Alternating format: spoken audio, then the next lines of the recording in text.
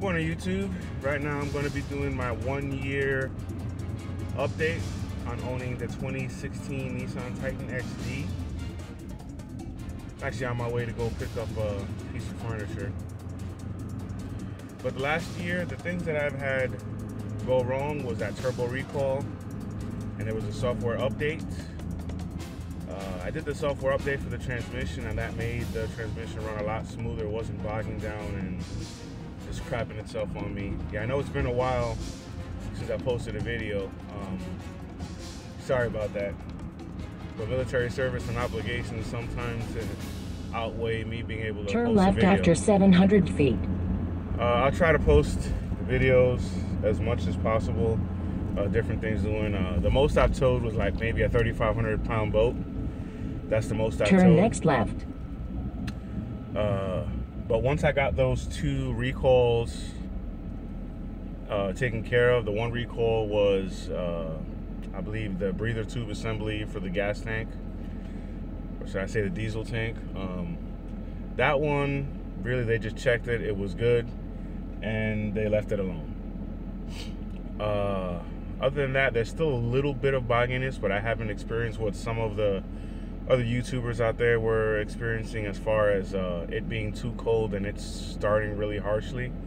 I did have it starting harshly, but not as harsh because I'm more in one of those weird climates where it doesn't really get too cold.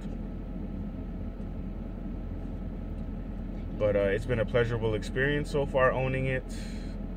My average mileage has been right around anywhere from 17 to 21 miles to the gallon, depending on the traffic, of course. Turn right after 3 miles. And I've taken this thing on numerous trips. I took it from here, the Virginia area, down to South Carolina. I've also taken it all the way up to New York and back. And that was only one tank, basically, all the way to the city of New York, not upstate. But off-roading, I got stuck 2 times being a dummy.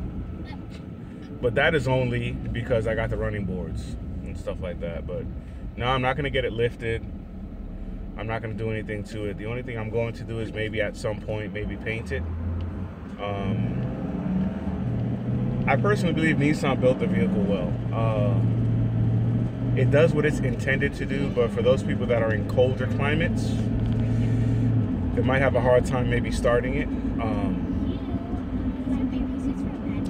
Now, I didn't have to cycle it on and off to get the glow plugs warm. The coldest it got here in Virginia was approximately maybe 17 degrees. It was the coldest that it got.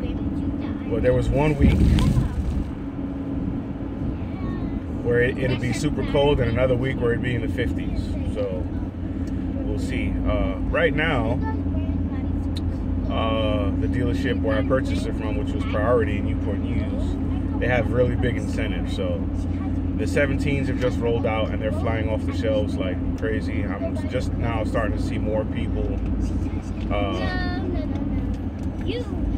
actually give the Titan a try. But if they keep it up, hopefully what I would like to see is I would like to see a sunroof in the future.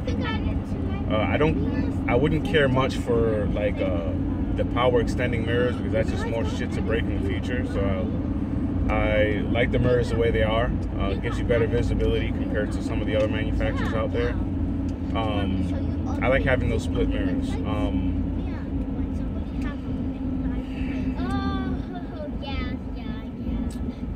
And that's about it. Thanks.